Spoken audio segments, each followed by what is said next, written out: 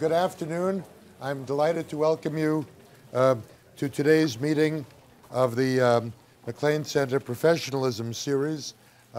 As I told you last week, we're delighted that today Professor Abbott can join us.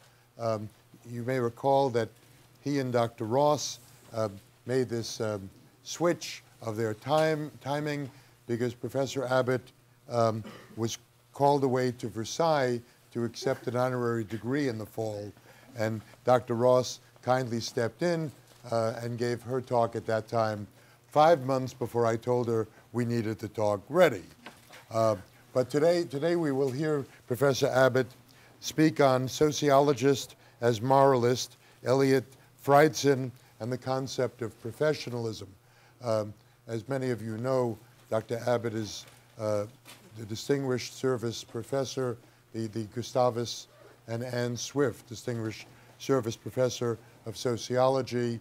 He's been a master of the Collegiate Social Science Division, has chaired the Department of Sociology here, widely published many books, including Chaos of Disciplines, Time Matters, and a book entitled The Systems of Professions. So it's with a special delight. We don't have an academic robe to give you today, Andy, to welcome Professor Abbott to our seminar. Thanks very much. Get out the correct set of glasses here. Thanks, Mark. I'd like to say first, again, for myself, thanks to Lonnie Ross for kindly switching places with me in order to deal with my scheduling difficulties. She told me earlier she'd be happy to go to France next time. So it rained, you'll be, at least I got that. But in any case, professionalism is shown not only in the big gestures and the moral dilemmas, it's also shown in small things, and this is a fine example, so thanks.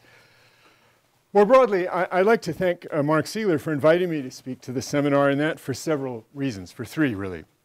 First, it brings me back for a talk in hospital buildings in which I undertook my first ethnographic efforts.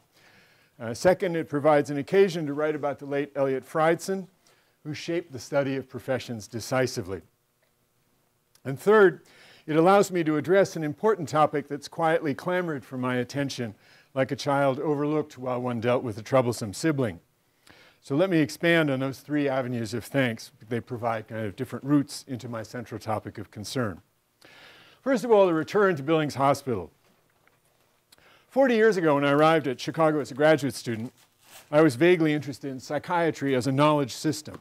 So my advisor, Morris Janowitz, immediately put me into the field, observing life in the outpatient psychiatry clinic, some Bob's 3 here, at which, as it happened, 4 members of the Department of Sociology were then patients. That's the days before IRBs.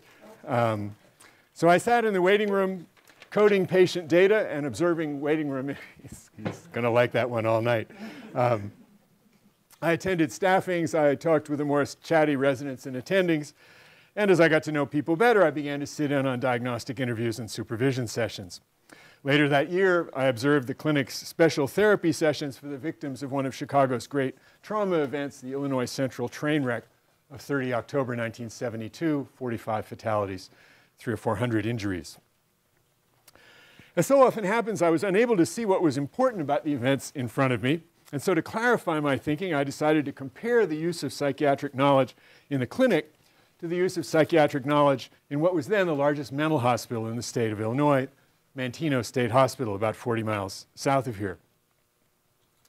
Now, in the event, the contrast between the ambitious, brilliant, and successful professionals at Billings and the often unlicensed, defrocked, or disbarred professionals at Manteno could not have been more marked.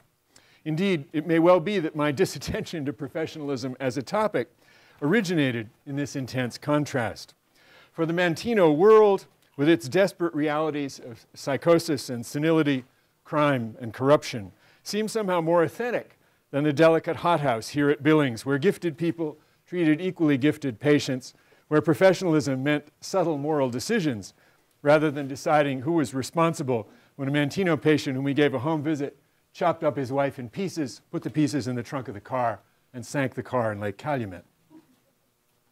A return to Billings is then a return for me to a world before that kind of ugliness, to a world in which the morality that is true professionalism seems a near possibility rather than an impossible luxury.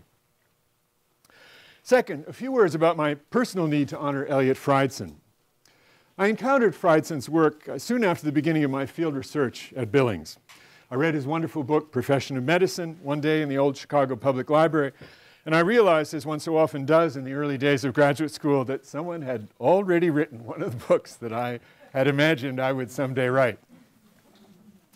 Throughout my years at Manteno and afterwards, while I wrote my dissertation on the history of American psychiatry, Freidson remained for me the most important sociologist of professions. Eventually, I wrote a book about professions myself, and inevitably, Eliot was one of the referees. Now, the other referee was a younger man who spent most of his comments correcting this and belittling that. But Eliot, who was then in his early 60s and struggling to synthesize his own thoughts about professional life, wrote comments that were unfailingly supportive, even when they were critical. I can still remember reading his comment that the book was not so much a theory of professions per se as a theory of the division of labor. I felt just like Monsieur Jourdain. Gosh, I've written a book about the division of labor. Wow. It cannot have been easy for Eliot to read a book giving a general theory of something that he was himself at that time in the midst of theorizing. But he did it with a grace and warmth that proves that he not only studied professionalism, but lived it as well. It's an example one does not forget. This brings me to the third of my reasons for thanking Mark, that he's provided me with an occasion to address that quiet but troublesome topic that is the moral theory of professionalism. We can enter upon that topic by fleshing out the last comment I just made about Eliot Freidson, that he not only studied professionalism, but lived it as well. That sentence presumes a distinction between professionalism as an object of analysis and professionalism as a personal commitment. And the quiet but troublesome topic that it raises is precisely the relation between professionalism understood as an object of sociological study and professionalism understood as a form of moral commitment. Now, this problematic relation is quite recognizable in my own work on professions. After all, I've written a book on professions of which it's been said that, quote, anyone seeking to study the professions after reading Abbott's book had difficulty imagining they could say anything new that it had not already covered. Yet, I've never addressed a professional association on the subject of how that profession ought to behave. I've explained professional history to social workers and librarians. I've given strategic advice to occupational therapists. I've predicted the future to information scientists and to military officers. But I have never addressed a professional association about the moral obligations and duties of professions. Indeed, the only talk I've ever given about professional ethics in 1983 debunked professional ethics as a monopoly strategy and a largely symbolic purity ritual. Yet this is not because I do not myself believe in professionalism as a moral phenomenon. Far from it. I not only believe in professionalism, I live it on a daily basis. At the American Journal of Sociology, where I've just come from, I expect my reviewers to tell me if they've read a submission before, or if they know its author, or if they gave him advice on the paper. When supervising students, I make them undertake detailed research that will never appear in print, merely to teach them that readers have to be able to trust them to have done such things. When I submit my own work to journals, I expect colleagues to set aside their professional prejudices, as I do when I read theirs. All of these are moral aspects of professionalism that I not only expect in others, but undertake for myself. I don't think them symbolic purity rituals at all. They're not only the way I expect my professional world to work, they're the way I think my professional world ought to work. Now, to a medical audience, this disjunction between what I say about the professions in my writing and how I live as a professional may not seem to matter all that much. After all, a doctor aims first and foremost to treat patients' illnesses, not to say something which will be regarded as warrantable knowledge by a community of scholarly colleagues. If one treatment succeeds in one case and a quite different treatment succeeds in another, the doctor chucks the result up to chance or good clinical judgment and goes on to the next patient. But for a sociologist with the ambition to produce a cohesive and ultimately coherent body of work, such a disjunction is a major embarrassment, as if he were a clergyman preaching one gospel and living another. Now, my label for this particular disjunction is going to be the phrase knowledge alienation. Knowledge alienation is endemic in the social sciences. As social scientists, we're in the business of explaining other people's behavior.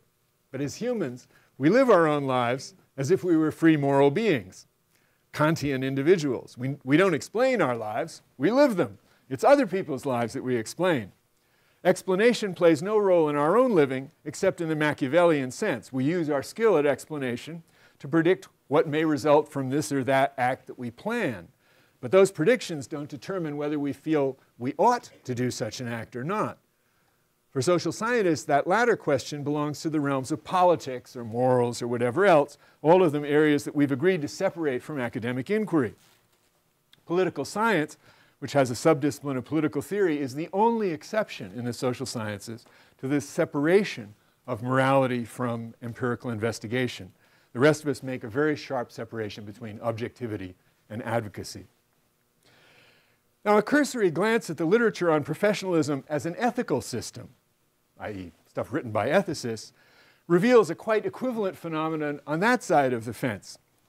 Books by ethicists on professional ethics contain only the most grudging references to scholars like Eliot, Freidson, and myself, who are dismissed as unworthy cynics. Changes in university discipline, Kane tells us, quote, especially in history and sociology, also have played a part in displacing the notion that professional practice serves the public interest, end quote. In the views of such scholars, she tells us, quote, professions have no inherent legitimacy. They're only a dominant ideology to be replaced, one infers, by institutions or practice that truly aim at the public good. But the fact that the moralists are as one-eyed as the sociologists doesn't change much. It remains the case that the world is both moral and empirical. And so we require a social science that can be systematically moral as well as definitively empirical. The question is how to do that. In the next half hour, I'm going to examine exactly how Eliot Freidson himself addressed this conundrum, which is central for every working social scientist. Perhaps by studying his example, we can learn something important. But before I analyze Freidson, it's perhaps useful to restate the usual method for resolving the problem of knowledge alienation, as I've called it. It's a resolution that's implicit in the phrase objectivity and advocacy. Objectivity comes first, then advocacy after. First, we undertake empirical analysis to discover what is actually going on in the world. Then that knowledge becomes input to some political or moral debate. Empirical results are deployed in those debates to justify assertions about the causes of morally or politically problematic states of affairs and to sustain inferences about predicted effects of various kinds of actions and policy interventions. Thus, psychological studies of children were deployed in Brown versus Board of Education. Thus, studies of occupational discrimination support the policies of the EEOC. Thus, focus groups of California teenagers inform the decisions of the fashion industry. Objective analysis comes first, then it's deployed as advocacy to influence policy debates. Now, in practice, this supposed separation of objectivity and advocacy is nothing like complete. After all, the topics of social scientists are themselves shaped by the needs of advocacy. For example, inequality is only one of many properties of social systems, but American political needs, as well as scholars' own political preferences, have made it the topic of well over half of the literature in my field for many decades. Or again, juvenile delinquency is a classification invented by the political and legal systems, but sociologists often study it as if it were a natural category of social life.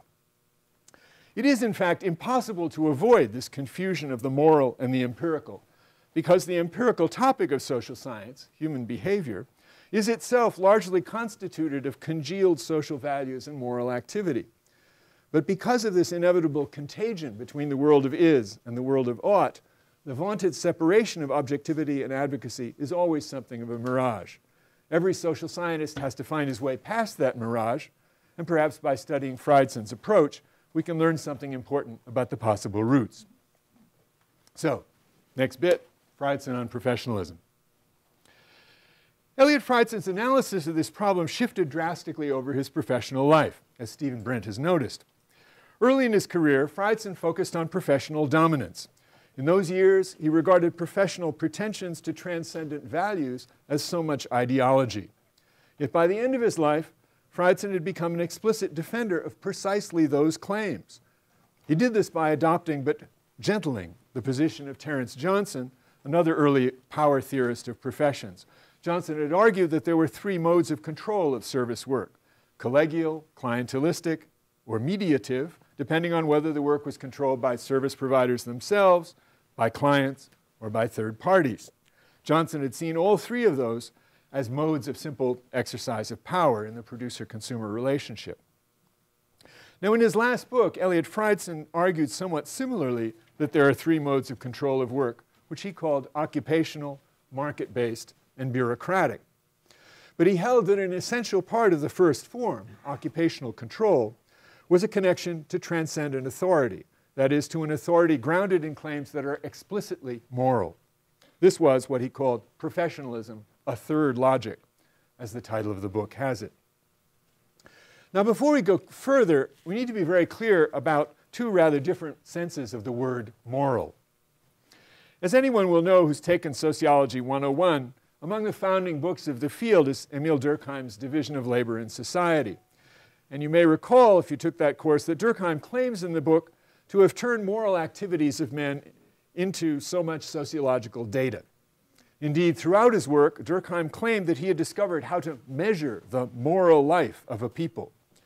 But this claim depends upon the customary French use of the word moral to refer not only to what we would call in English morality, the judgment of rights and wrongs, but also to denote that social spirit for which English speakers now use the French word morale.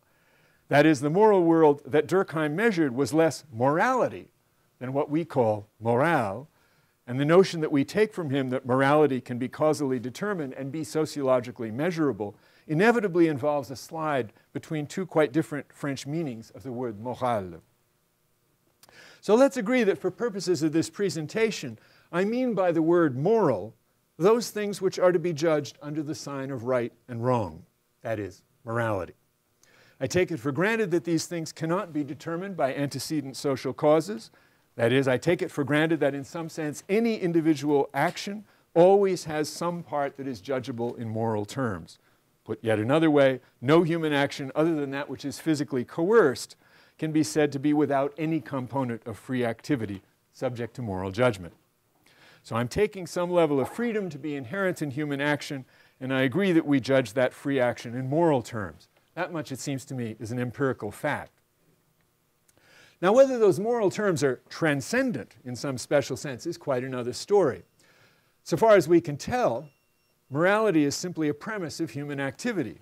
As a symbol-using species, we simply happen to have deployed one symbolic register, which we call oughtness or something like that, which we use to judge actions. Men have expanded or shrunk that register in different societies and cultures in which they've lived, but we've always had ideas of oughtness, and we have always separated them from concepts of determination. It's just like right and left. It's a premise of difference that can't be explained in terms of some combination of other things. It's just a primitive fact in human experience. Now, it was this specifically moral register towards which Freidson changed his view over his professional lifetime. As I noted earlier, in his 40s, Freidson saw professional claims to transcendent moral legitimacy as claptrap. They were intentional, to be sure, but intended for the reason of professional dominance. They were moral, to be sure, but morally questionable because their intent was self-serving. They were not transcendent, but determined by obvious causal forces, and to the extent that they were moral, they were dubious, if not simply wrong. Now, I took much the same view in my own early writing about professional ethics code. It seemed clear to me 30 years ago, as it does today, that the AMA Ethics Code originated in the 1840s in some sense to facilitate competition with the homeopaths, the botanicals, and the other medical personnel who were causing so much trouble for American allopaths in the Jacksonian era's free competition over treating people's ills. It certainly had that protective function, and no doubt some allopaths must have seen it in just that light. But no doubt many more allopaths were quite genuinely persuaded of the moral evil of homeopathy, even if we now know that the homeopaths had a better record than the allopaths with respect to iatrogenic mortality. It's perfectly possible to have been morally committed in good faith to a policy whose main functions turned out to be self-serving. It's this kind of conundrum that over his career Freidson came to recognize and rethink. He was in part driven to this view by the spectacular decline of medical dominance.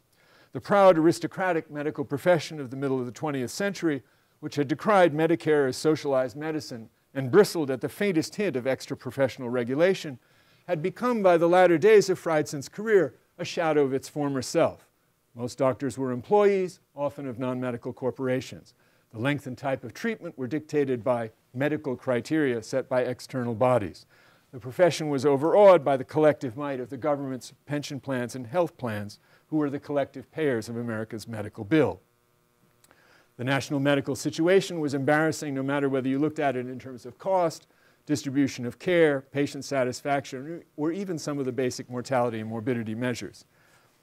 In this world of powerful actors mostly dedicated to the bottom line, the medical profession's interest in its patients must have seemed to Freidson a basic resource for improvement.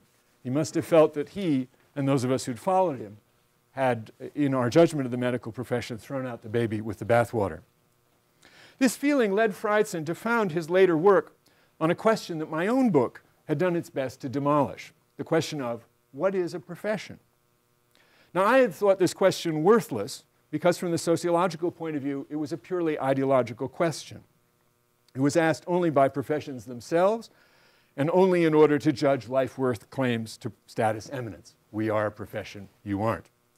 The real question for sociologists was not what is a profession, but how is expertise institutionalized in society? A question to which I said there were three answers: in things, in organizations, or in people. The sociology of professions is concerned with the last, and in the book System of Professions, I'd set myself the task of explaining all the dynamics by means of which such occupational control of work grows, changes, and dies. That this sometimes involved the claim of being a profession was merely one of many contingencies. So I rejected the term profession and tried to focus on expert occupations, a term with no special connotations, no political and status power, and hence nothing to disturb its definition in purely sociological terms. Freidson, however, returned to the what is a profession question, a sign of his insistence on directly addressing the moral claims of professions. He answered this question with what Max Weber would call an ideal type. That is, he defined professions via an abstraction, a thing never exactly observed, but created by raising the qualities or characteristics of numerous observed cases to some kind of definitional strength. Throughout the book, he compares his ideal type of professionalism to the celebrated ideal types of his two other forms of control of work: managerialism in Max Weber's ideal type of bureaucracy, and consumerism in Adam Smith's ideal type of a free market. In Freidson's view, professions had 5 characteristics. Number 1, specialized work in the officially recognized economy that's grounded in a body of theoretically based discretionary knowledge or skill, and that's accordingly given a special status in the labor force. Number 2, exclusive jurisdiction in a particular division of labor that is created and controlled by occupational negotiation. 3, a sheltered position in both external and internal labor markets based on qualifying credentials created by the occupation itself. 4, a formal training program lying outside the labor market which produces the credentials, which is controlled by the occupation, and which is associated with higher education. And 5, an ideology that asserts greater commitment to doing good work than to economic gain, and to quality rather than economic efficiency. Now, this ideal type was ideal in both senses. First, it was an ideal in the empirical sense that such an occupation is almost never observed. And certainly it was an ideal type in that this was, more or less, a thinly veiled idealization of mid-century American medicine and law. It was an abstraction created quite simply by extending the characteristics of well-known and obvious cases. But it was also an ideal type in the moral sense of the word ideal, for it used explicitly moral language. Thus, in the first characteristic, we have the phrase officially recognized economy and given a special status in the labor force, both of which are descriptions of moral political states of affairs, not empirical ones. In the second characteristic, we have the idea of exclusive jurisdiction, an idea that took me 400 closely argued pages to turn from a loose moral phrase into a defensive and specified empirical one. In the third characteristic, we had sheltered position, a term used with strong negative moral overtones throughout the labor market literature. And finally, in the fifth quality, we have his uncompromising statement of ideological commitment, a statement whose accuracy as an empirical description of American medicine has been debated since the first arguments about medical specialization in the 1930s. It's at once clear, then, that this definition is not an empirical ideal type at all, but a moral specification, an ideal of how an occupation called a profession ought to be organized. Having set out this moral ideal in his first 5 chapters, Freidson takes 2 chapters to discuss what he calls the contingencies of professionalism. Here he speaks of the effects on professions of state intervention. He first distinguishes activist and reactive states, states that initiate professionalization versus states that respond to efforts by rising professions themselves. He also distinguishes hierarchical and coordinating states, as he calls them, states that develop administrative structures to manage professions versus states that simply legitimate and coordinate the affairs of the professions themselves. A second chapter in this contingencies part of the book conducts a similar analysis of professional knowledge, looking at the vicissitudes of that knowledge under the influences of changes in labor markets, divisions of labor, and training institutions. But we don't find in these contingencies chapters an analysis of the moral world of the professions. Rather, they list a set of causal effects coming from outside medicine that Freidson feels surround and determine the profession. It's in his last 2 chapters that Freidson takes on what he calls the assault on professionalism and the soul of professionalism. That is, he tries in these chapters to give an account of the moral damage done to the professions, and medicine in particular, by particular versions of these external causal forces reaching in that he's discussed in the 2 preceding chapters. Now, for Freidson, the idea of an assault on profession lies in the domination of professionalism as a way of being by consumerist and bureaucratic modes of control, which have led both to professionals' excessive pursuit of self-interest, consumerism, and to the excessive rationalization of professional work, about presumably I have no need to tell anyone in this room. He uses the case of medicine, again, as ideal typical. In the labor force, we see a decline in medicine's prestige and confidence. In the division of labor, we see a proliferation of subspecialties and non-medical techniques and technicians beyond the power of medicine to coordinate, much less control. In the labor market, we see a massive invasion of bureaucratic control stemming from Medicare and the increasing power of the payers. Moreover, the Supreme Court struck down crucial professional restrictions on advertising and other similar practices. The pharmaceutical and hospital industries abandoned their traditional alliance with doctors and sought new political and economic foundations. Ideological changes in favor of consumerism, along with neoliberal attempts to free the market, damaged professional control, even as consumer advocates demanded increased medical care. As for professional schooling, medical schools, Freidson felt, have moved increasingly towards a research environment heavily dominated by capitalist concerns, steering research towards short-run and patentable payoffs rather than long-term basic research. Now, Freidson's analysis in this Assault on Professionalism chapter is purely causal. It's not yet moral. That is, while he clearly sees the ways in which these various changes threaten the moral being of the medical profession, he does not trace those changes to alternative moralities, only to external causes. His account of these particular contingencies is quite morally unsympathetic.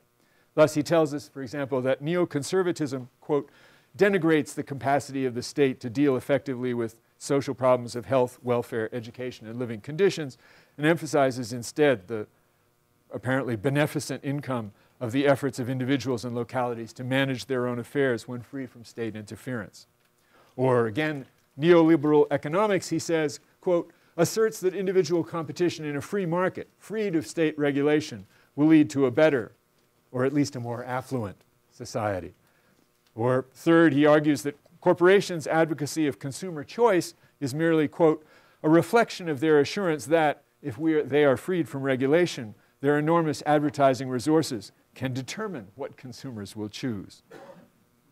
So despite Freidson's efforts at even-handedness, these paragraphs evince a very pejorative view.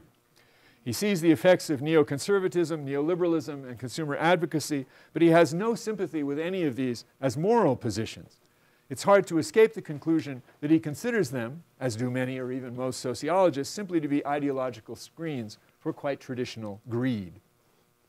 As for the bureaucratic and managerial side of the assault on professionalism, he doesn't engage its moral foundations at all.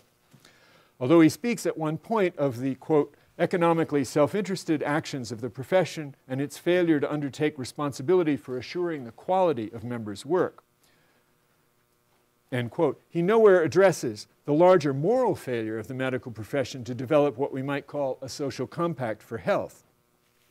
Yet the fact is that when the state began to assume responsibility and direction for the medical care of the elderly and the indigent, the medical profession, far from developing any utopian model of a healthy society, threw its very considerable energy into self-protection. Indeed, the arguments of the doctors against Medicare and the various earlier moves for government insurance were one long blast of neoliberalism and neoconservatism avant la lettre, an ironic fact indeed. In short, while Freidson saw the damage caused to the medical profession's morality by the rise of managerialism and consumerism, he analyzed neither the moral foundations of those managerialism and consumerist ideas, nor the moral failures of the medical profession itself, which themselves then causally contributed to the rise of the managerial and consumerist ideologies by failing sort of to fill a vacuum. As he presents it, the story is simply that causal forces came from outside medicine, which undermined the conditions of medicine's moral being. In his final chapter, Freidson aims to reject the standard ideological arguments, he calls them shibboleths, that are urged against the professions in general, and again, very much against medicine in particular. Thus, he says, quote, in attacking professionalism, critics use the word monopoly stereotypically, the implication being that it serves only one purpose and is dominated by only one motive. They ignore the fact that the institutions of professionalism are grounded not only in an economy, but also in a social enterprise of learning, advancing, and practicing a body of specialized skill. He argues that monopoly is required not so much for economic protection as it is to guarantee a quality of work and to permit the development of the knowledge system itself. Indeed, he argues more generally that no knowledge discipline can survive without active boundaries of some kind. He also quite rightly ridicules the argument, long championed by Milton Friedman and his predecessors going back to the Jacksonian era, that any public can effectively judge for itself the quality of medical care on offer in the market.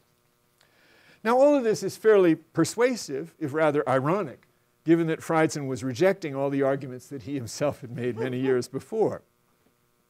But it is striking that here, too, Freidson does not confront the moral arguments that lie behind the admittedly contemptuous monopoly critique of professionalism. If the public is unable to distinguish high-quality medical care, who has failed to educate them? If there is no general vision of a healthy society beyond a society that goes to a credentialed doctor when it's ill, whose fault is that? If the society spends almost 20% of personal consumption expenditures on health, why should it not debate that question in the language of rights and costs and justice, rather than in the narrow language of professionalism? That is, Freidson does not accord to the other realms of society the moral respect that he accords to professionalism.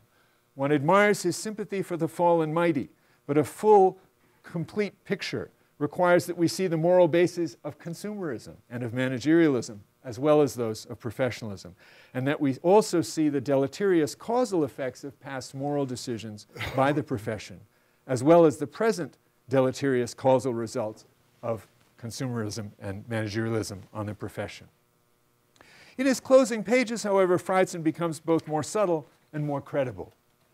He argues persuasively that the attack on professions hasn't really weakened the institutions of professionalism itself. Credentials, schools, salaries, relative prestige, and so on seem surprisingly healthy. There's no real attack on those institutions in particular, he feels, so much as an attack on the ideological preeminence of the professions. And he notes perspicuously that this ideological attack has decisively weakened the profession's ability to fend off capital and the state. We thus have the worst, in his view, of both worlds. On the one, a continuing dominance of credentialism without the offsetting ideologies and commitments of true professionalism. As he points out, the new ideologies have in fact corrupted the professions again. Quote, they have liberated many individuals from the ideology of service, freeing them to devote themselves to single-minded efforts to maximize their own incomes, end quote. He then goes on to predict the likely results, first and foremost, a gradual decline of the professions towards a purely technical, if still elite status, serving goals set by others and exercising discretion within limits that are externally specified. Beyond that lie three things, he believes. First, increasingly bureaucratized service with a consequent loss for clients. Second, a loss of the spirit of free inquiry and purely theoretical development within the profession's knowledge systems. And third, a loss of what he calls the spirit of professionalism, by which he means an intense focus on intellectual development and a sense of the custody of a knowledge whose values transcend time and place. The professions, he feels, will remain privileged, but will no longer have a real soul. Freidson's remedy, such as it is moral renewal, founded on a renewed commitment to codes of ethics. He particularly urges an expansion in institutional ethics. He thereby begins to move in the direction of the kind of social moralizing that I've implicitly suggested earlier as crucial in both the past and the future of medicine. But Freidson focuses really on the ethical defense against bureaucratism, which may or may not succeed, but more importantly against commercialism. He decries the emergence of patenting of knowledge, insisting on the freedom in which knowledge flourishes. He tells us that, quote, professional ethics must claim an independence from patron, state, and public that is analogous to what is claimed by a religious congregation, end quote. These are strong words, and one can see that behind his concern for the medical profession lies Freidson's equally great concern for the one profession that has to this point defeated both managerialism and commercialism, academia itself.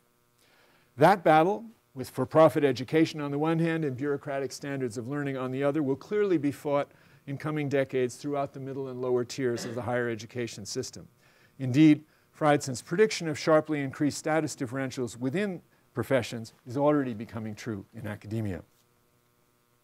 Let me conclude.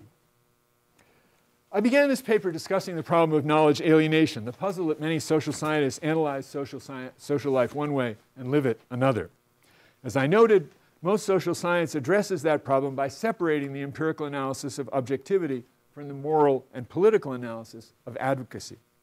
But the flow of the social process involves both causal and moral events, irretrievably interwoven. So separation doesn't work. Perhaps I thought a careful reading of Freidson would show us a new way to approach this problem.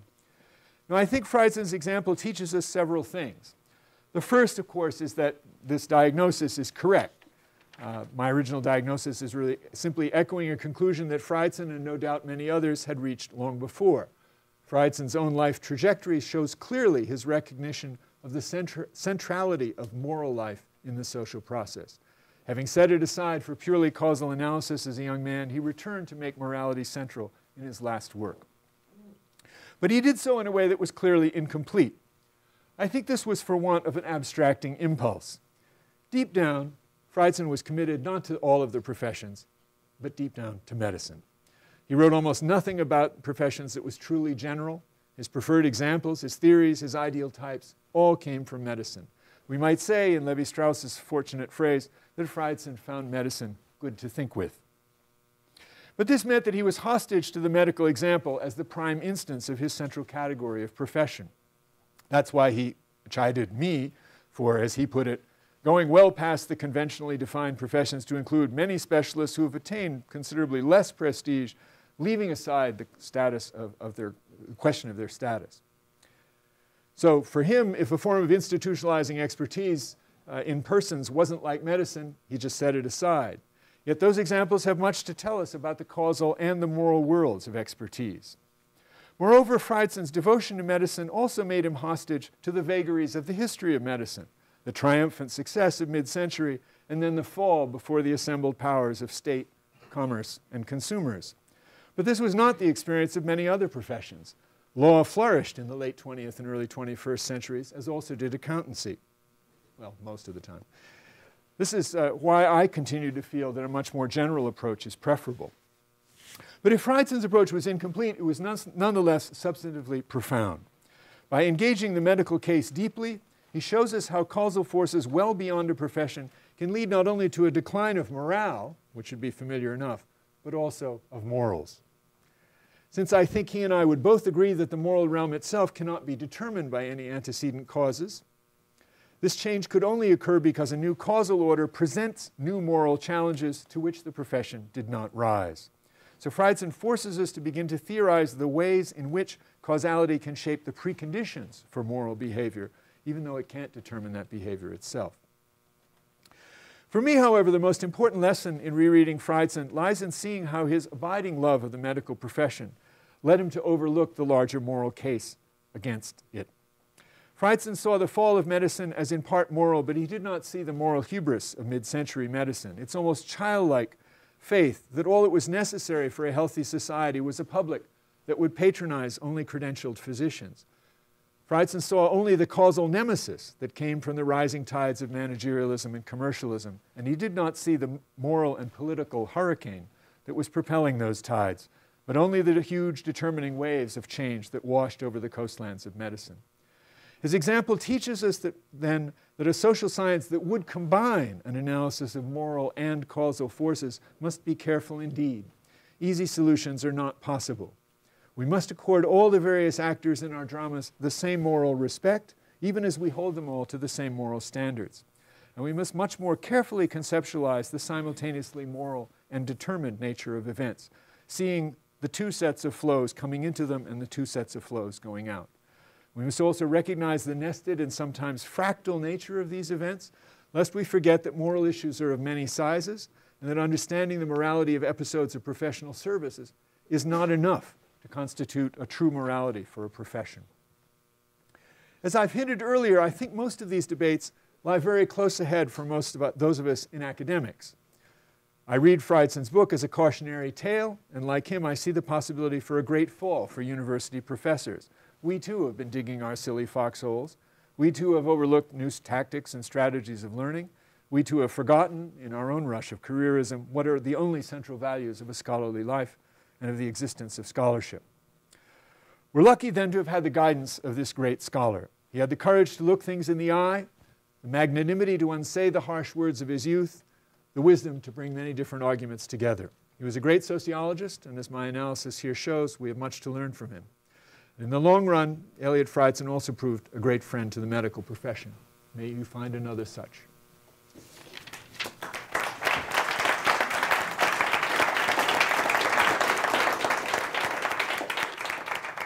And for those in the audience who were here last week, when Dr. Winia, who's on our faculty as an infectious disease doctor, but also runs the AMA ethics program, said, there's nobody left to speak for the profession.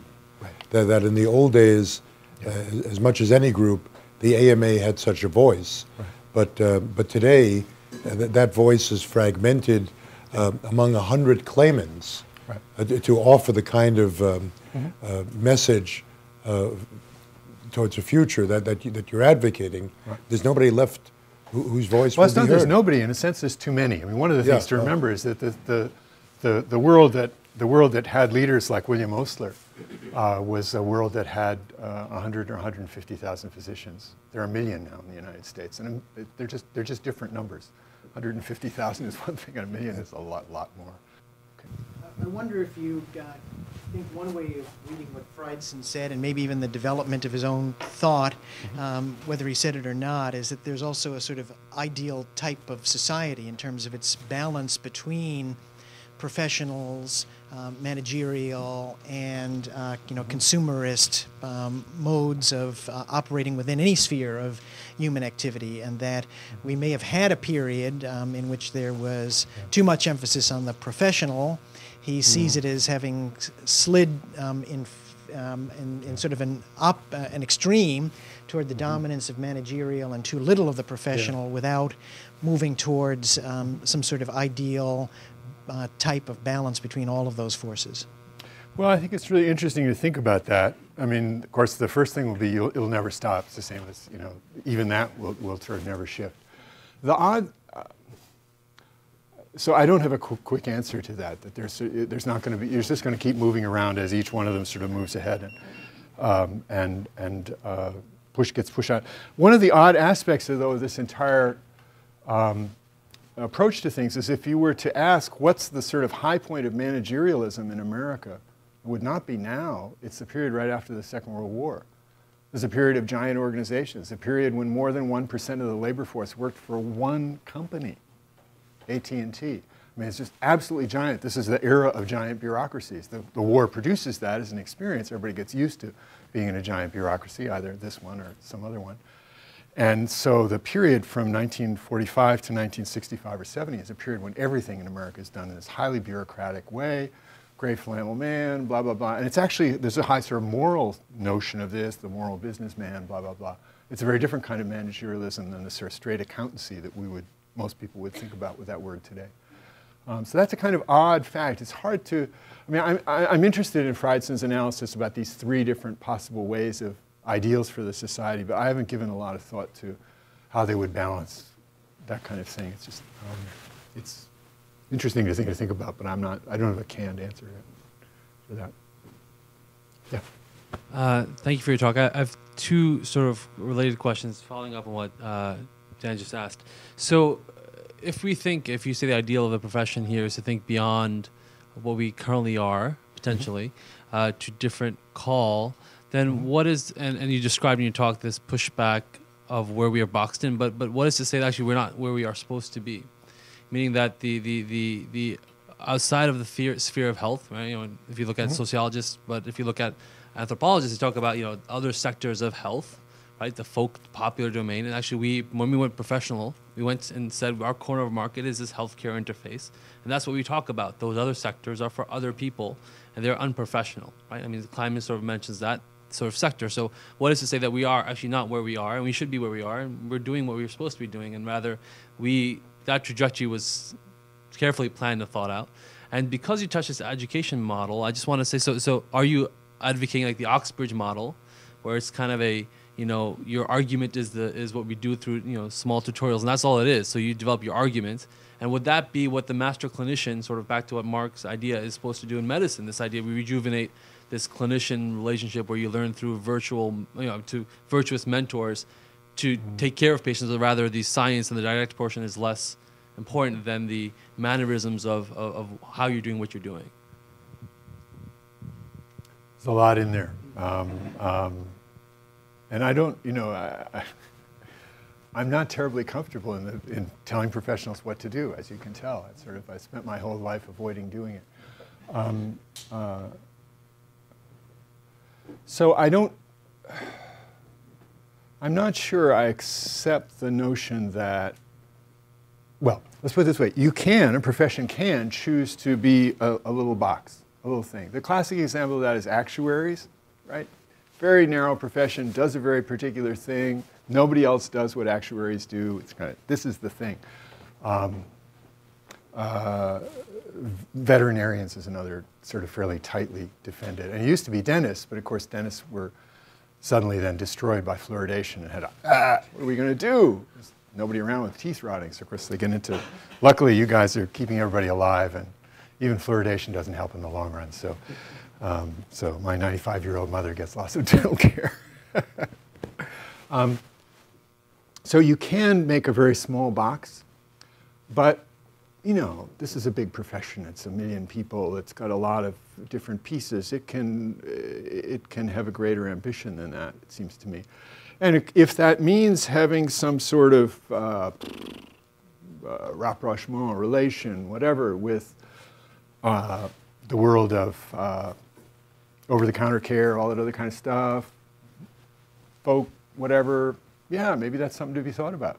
I don't know. I mean, obviously it happens in the, in doctors' offices where they say, well, I use this OTC drug for the, we won't talk about that, right? Okay, so it could be that the profession could do a lot of that, it seems to me. So I don't see any necessary reason why a big and actually quite strong, very heavily institutionalized profession shouldn't have this kind of ambition to, I don't want to say control, but to produce a vision for. You create a vision of what it means to have a healthy society, what health is for people of the life course. You really think about this, people will beat a path to your door. Rather than having a world where people think, I mean, you're already seeing this, people think about health as not having to go to the doctor. So as long as you can avoid, this does not put you in control of health, right? Puts you in control of the reverse of health, and that's kind of not good. So you want to be, in a sense, if you have a positive vision as well. I mean, it's happened in many, many professions. So in fact, this is what happens with dentistry. It starts out as a taking care of problems, and then moves to prevention, to prevention, to prevention. Invents the sort of, you know, the twice yearly cleaning and all that stuff as a way to provide business for itself. Lots and lots of professions get put out of business because they get successful at what they do. And then you have to get into prevention, other kinds. You saw this with psychiatrists, the rise of mental hygiene in the 1920s. It's all, you know, sort of a toothbrushing of your mind every week or you'll turn into a nut. I mean, it really was kind of the way it was. There's this notion that untreated neurosis would turn into psychosis, which is a really strange kind of idea. But that's clearly, if you look at the mental hygiene literature from the 1920s, very involved literature, that's sort of the basic theme. So there are a lot of different ways to do it, I think. You know, the master clinician idea is an interesting idea, but we have, it's the same kind of debate in education. It's obvious that you know, one-on-one is the best kind of instruction for the most part that exists. It's really expensive. On the other hand, the society is incredibly rich. You know, if you read Keynes's famous essay, Economic Possibilities for Our Grandchildren, the central problem of this world is that our society is so productive that actually, in reality, we only have to work 2 hours a day to have a very happy society. None of us know what we would do with ourselves for the other time. Kellogg's, just last week I went to Michigan on the train. Of course, you go through Battle Creek. Kellogg's for 40 or 50 years had a 6-hour day. It's a big experiment to try a 6-hour day. And one of the real problems with it was that people found they had time in their hands. They didn't know what to do with themselves. A lot of the women really loved it because it simplified childcare and did a whole bunch of things. But it's not clear that if we actually ran the society and took advantage of the society's unbelievable productivity instead of wasting huge amounts of it in, you know, like there are 1,500 different kinds of fifths of vodka for sale in a major Chicago grocery chain. 1,500. You know, if you take all the different sizes and different colors and different whatever, right? This is the world of UPCs. I had a student who studied this. This is like bizarre. This large grocery chain, which many of you are probably members of and card carriers for, you know, has something like 25 million items in its UPC database. It's not the case that we need 1,500 different kinds of fifths of vodka. Let me tell you. Okay, so you know, if we took that and we didn't waste all this stuff and we just lived, and we could do a lot of stuff in this society. You probably could have one-on-ones of huge amounts. It's a very productive society. It's interesting because in a sense what you're asking is for medicine to go back to the middle of the 20th century when medicine and public health were more united. Yeah. Because a notion of health really has to take on the communal notion of health at the society level. And in a sense, that's when we split. At the same time as you're talking about the hubris, which comes because we split and we are the interventionists, and the public health are doing those boring things like telling us eat right, exercise, and sleep right, which are still probably the 3 best prescriptions any physician will ever give you. Right. So, well, it could be. I mean, the history of the relation to public health is a long and interesting one. And, you know, I haven't studied it carefully, so I don't know it off the top of my head. It is true that, you know, if you look at declines in mortality, it's public health that's providing most of those until a relatively recent period, and then you have, relatively recently, you have shifts. But so I think it is true that, in a sense, maintaining that relationship would work, and it has to do with sort of, you know, fighting down certain kinds of differentiation, maintaining a kind of connection. Yeah, it's an interesting argument.